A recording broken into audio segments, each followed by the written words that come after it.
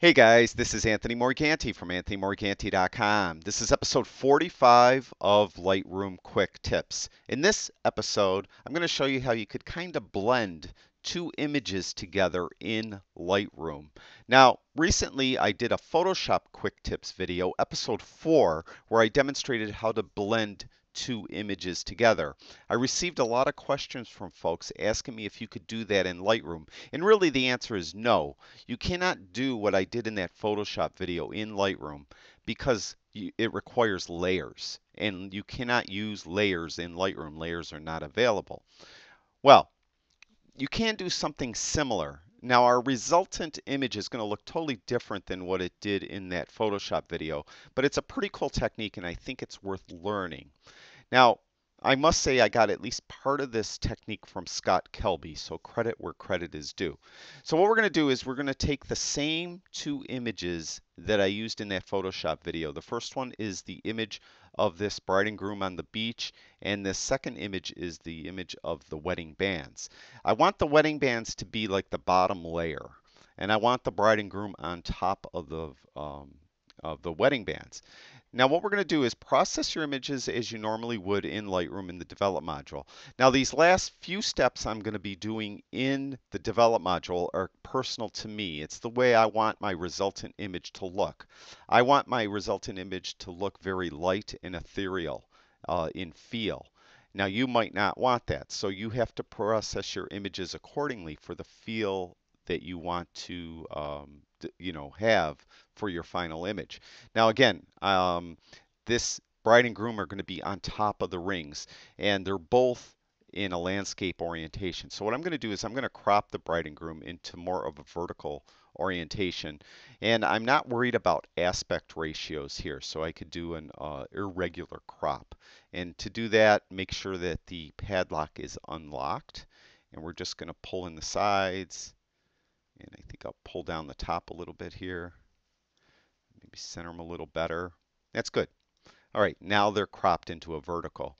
Now, again, keeping that idea that I want this light ethereal feel, I'm going to go to Effects and I'm going to give it a white vignette, and I'm going to heavily feather it. Okay, so this image is done. Now we're going to go over to the rings. And again, I want this to kind of have a light feel to it. So I want to kind of wash it out in white. And to do that, I'm going to go to the tone curve, and I'm going to go to the bottom left-hand corner of the curve. I'm going to hold the Shift key in when I do this, and I'm just going to drag it up. And you can see how it gives it this white cast to the image. And I'm just going to maybe right about there. Okay, so these two images are done. Now, to blend them together, we're going to use the print module. And this is really cool. There's a lot of things you could do in the print module that a lot of people don't realize. Now, first of all, to do these two images, we need like a custom layout. So go over here to the right-hand panel, and where it says Layout Style, make sure that you're on Custom Package. Then what you want to do is you want to go to Page Setup over here, and you want to make sure that you're using a paper size, and I'm using finger air quotes. I know you can't see me when I say paper size, because we don't necessarily have to print this. We could save this as a JPEG when we're done, so we don't have to print this. But we do have to tell the print module what is our palette going to be, how big is it going to be. Now I'm choosing 8 by 12 because the rings are a 2:3 aspect ratio, and they'll fit perfectly on this 8 by 12 size. All right, so that's why I'm choosing that. That is a custom size, and to do that, you would just click that little drop-down menu here, and you go to Manage Custom Sizes, and you can see I have two custom sizes. I have 13 by 19 and 8 by 12. So we're going to use that 8 by 12. All right. So we have the 8 by 12. We're going to click OK, and there's our workspace. Now what we're going to do now is we're just going to simply drag both images on to our workspace here. We're going to make sure that the rings are selected by clicking on it. And then we're going to go down here where it says Cells, and we're just going to make it bigger. Okay, so it fits perfectly right on there. So now we have our bride and groom. We're going to click on that so that's active. And we could drag any of these handles out that we want, and we could make them maybe a little bigger. Oops. Maybe that's too big. We come back and readjust this. Okay, So now we have the bride and groom on top of the rings. Now I want to put the date that they were married up here, all right? So we're going to go down here to the identity plate. And we're going to activate that by clicking this little checkbox. Now you can see the identity plate has my name. We don't want that, okay? So what we're going to do is we're going to edit, right here, edit. I clicked, if you didn't see, there's a little downward facing arrow right here. I click there. Let me do it again.